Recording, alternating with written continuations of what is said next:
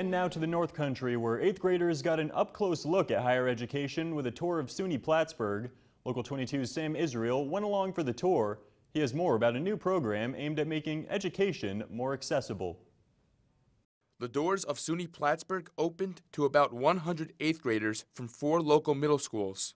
We see North Country students as being the future of the North Country and certainly help to raise essentially the economic vitality and the prosperity for the region. The program creator says many students in the North Country come from families that don't have a history going to college. For her, this mission is personal. To me, personally, it's very heartwarming because I'm a first-generation college student. My husband, the president of the university, is also a first-generation college student.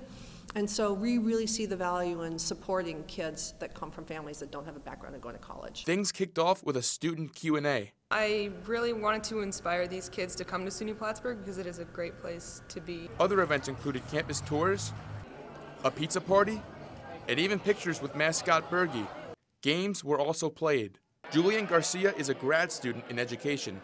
He hosted a game where 8th graders picked ping pong balls out of a bucket that contained either negative or positive comments. They would throw it in the negative in the trash and they would say, "Get it out of here." For Garcia, this game represents life. He was the first in his family to attend college, and he believes it is more important than ever to eliminate negative self-talk. We tell ourselves, especially as first gens, that we can't get into college. You know, we have families who are financially struggling.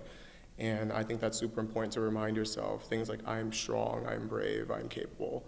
And having that and carrying your own agenda and pushing that forward to really remind yourself that you do have a place in anywhere in the world that you feel fit. And he sees a lot of himself in these younger students. I saw college as something that was so far-reaching. None of my family had ever been to college before. I come from a family of immigrants who had migrated to the States in hopes that they can actually send one of us to college. Now he's hoping to inspire the younger generation. Having someone who's been in those shoes really motivates you and say, hey, look, I'm here, you know, I've done it, and you have the power to do it too, to shape your own narrative. Honestly, when the world tells you no, just push back on that idea and you make it a yes. After the tour, the Plattsburgh State President presented certificates to the 8th graders that invite them to apply to the college after graduating high school.